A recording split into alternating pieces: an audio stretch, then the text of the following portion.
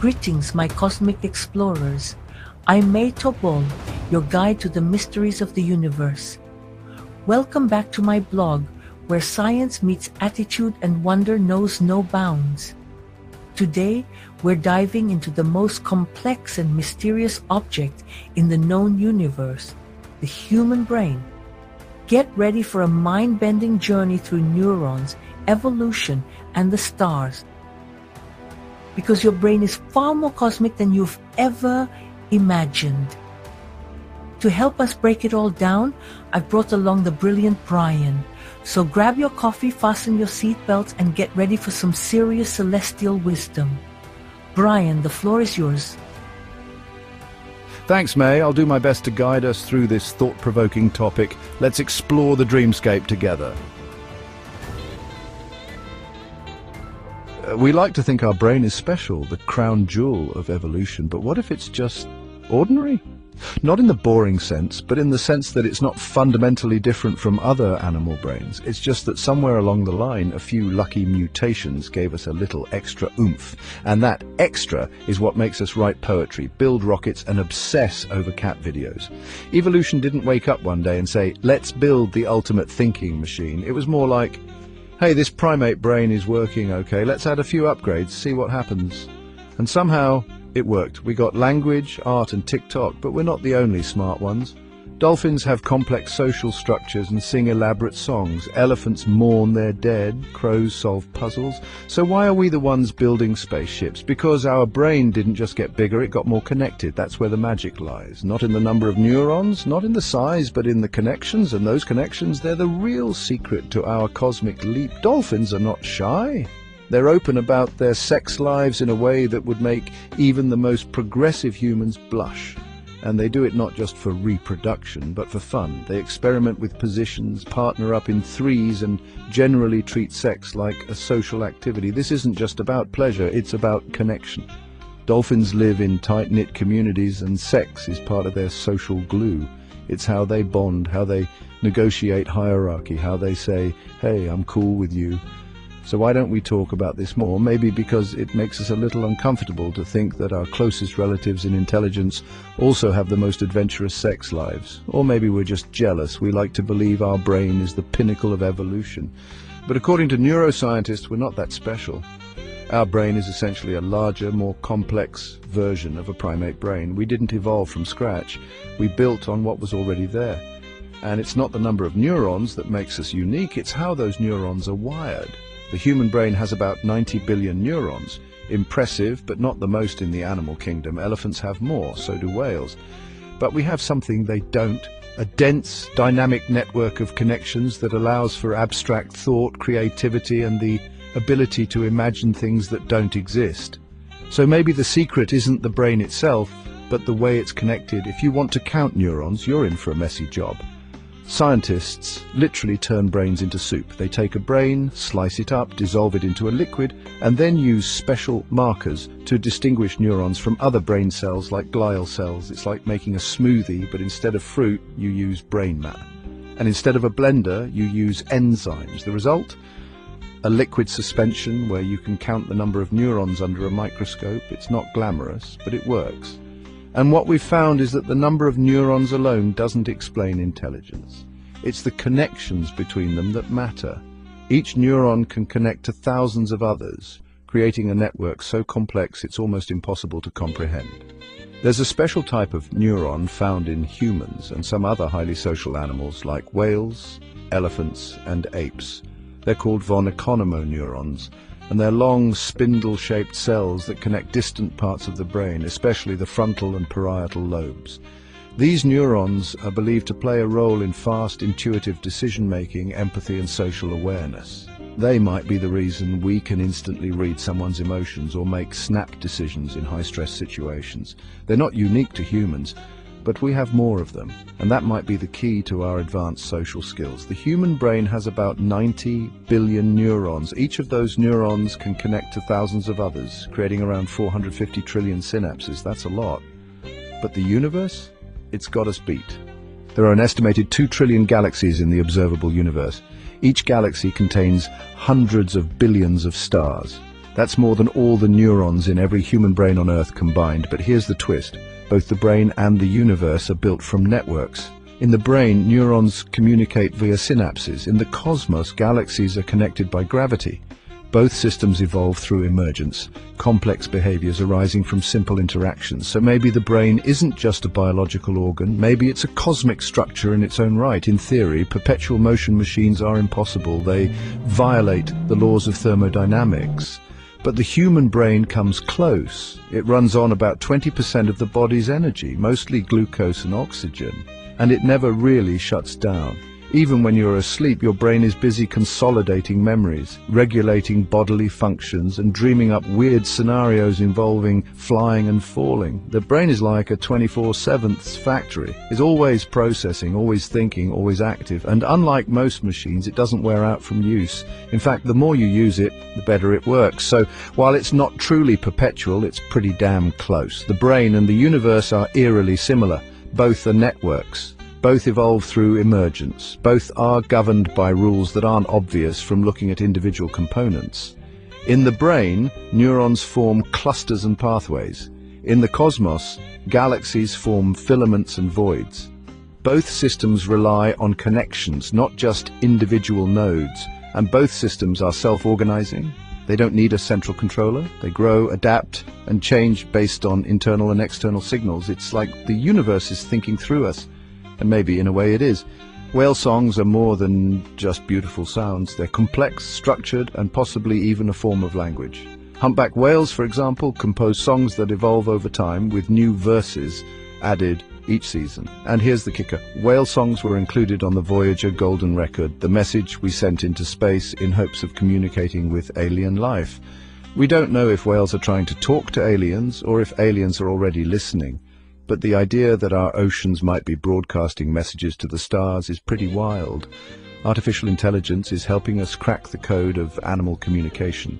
From decoding dolphin clicks to understanding bird calls, AI is giving us a new window into the minds of animals. We're starting to realize that many animals have complex communication systems, just not in the way we expect. Dogs, for example, use body language and vocalizations to express emotions. Bees do a waggle dance to tell each other where food is. And with AI, we're getting closer to understanding these languages, not just interpreting them, but translating them. The brain isn't just one big network, it's a collection of specialized networks, each handling different tasks. Some are hardwired from birth, like the networks that control breathing and heartbeat. Others are learned through experience, and here's the kicker. You can train your brain to develop new networks. Learning a new skill, for example, strengthens certain neural pathways. It's like building roads in your mind. Each new road makes travel faster and more efficient. And just like roads, some connections get used more than others. The ones that aren't used often get pruned away by the brain's cleanup crew, microglia. Bees have brains the size of a sesame seed. But don't let the size fool you. These tiny brains handle complex tasks like navigation, communication, and memory. Bees use a waggle dance to tell each other where food is. They recognize human faces. They solve problems. And they do all this with fewer than 1 million neurons. So how do they do it? Their brains are wired for efficiency. Every neuron is packed with information processing power. And unlike our brains, which learn slowly, bees have built-in programs that let them function from birth.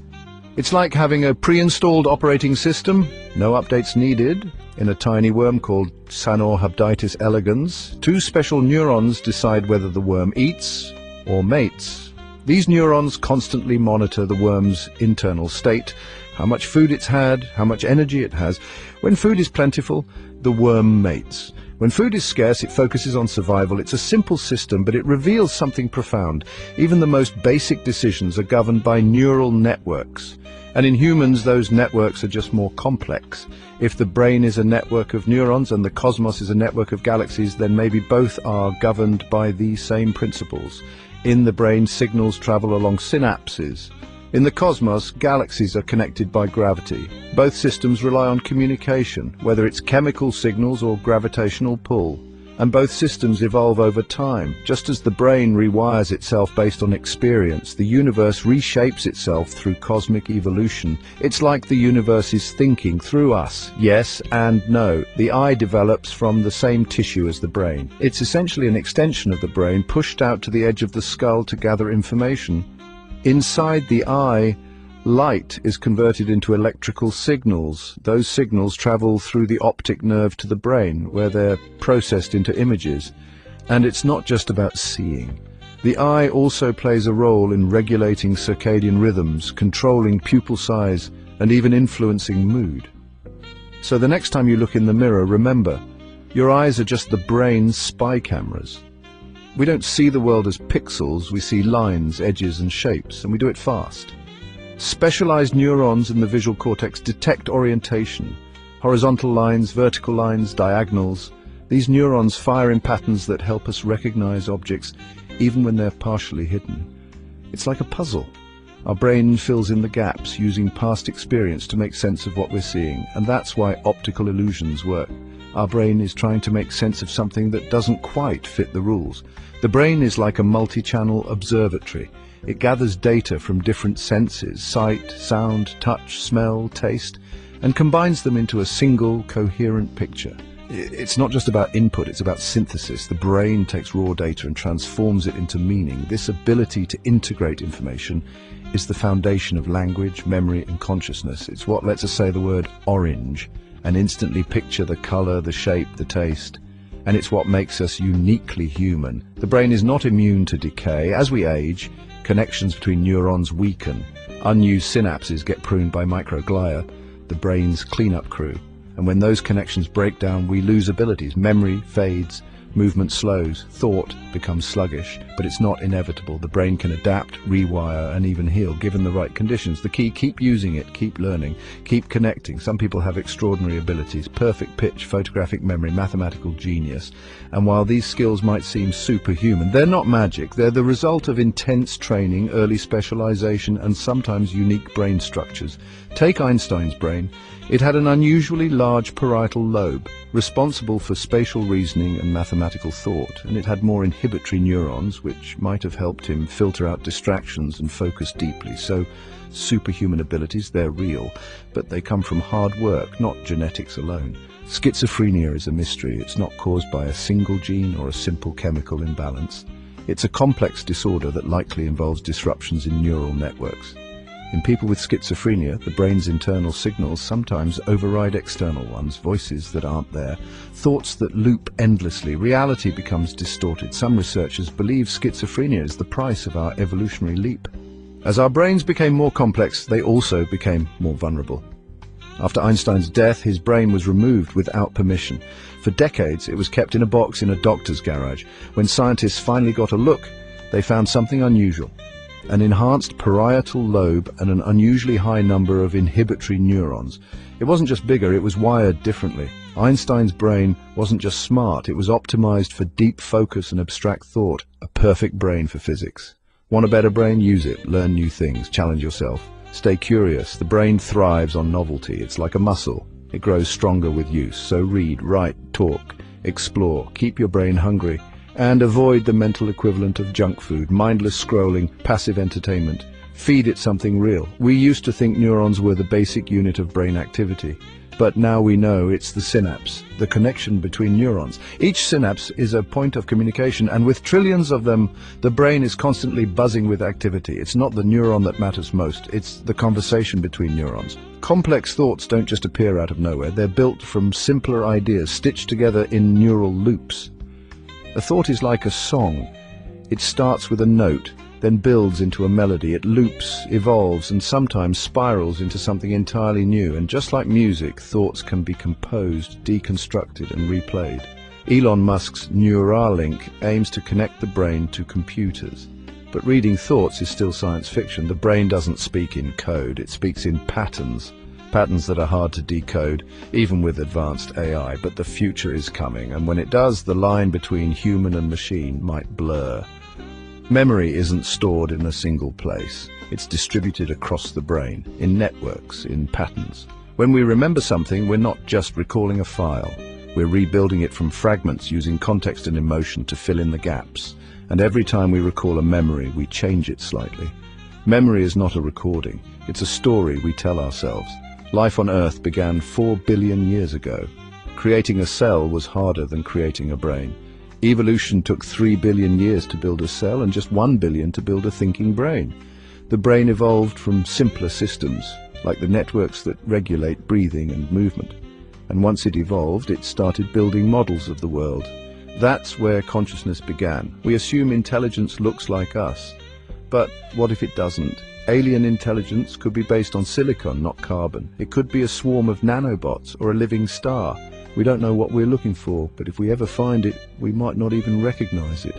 Life on Earth is like winning a royal flush in poker. The odds are astronomical. But someone had to win. Our planet got lucky. The right conditions, the right chemistry, the right timing, and here we are, thinking, feeling, wondering if we're alone. One, how to build a superbrain. Want a superbrain? You've got one. It's just not optimized. To build a superbrain, you'd need to enhance neural efficiency, strengthen connections, and reduce noise. But it's not just about biology, it's about tools. Language, writing, computers, all extensions of the human brain. So maybe the real superbrain is already here. It's just made of neurons, silicon, and code. Drugs change the brain. Some enhance perception, others distort reality. Psychedelics flood the brain with sensory input, creating vivid hallucinations. Stimulants boost dopamine, making users hyper-focused and energetic, but the cost can be high. Addiction, mental health issues, even psychosis. The brain is powerful, but it's also fragile. No two brains are alike. Some are wired for creativity, others for logic, some for empathy, others for survival. And that diversity is what makes us human. We're not all the same. We're not supposed to be, and that's the beauty of it. And there you have it, my galactic pals. If you loved this episode, show us some love with a like, hit subscribe for more interstellar insights, and drop a comment telling us what resonated most with you. Until next time, stay bold, stay bright, and keep reaching for the stars.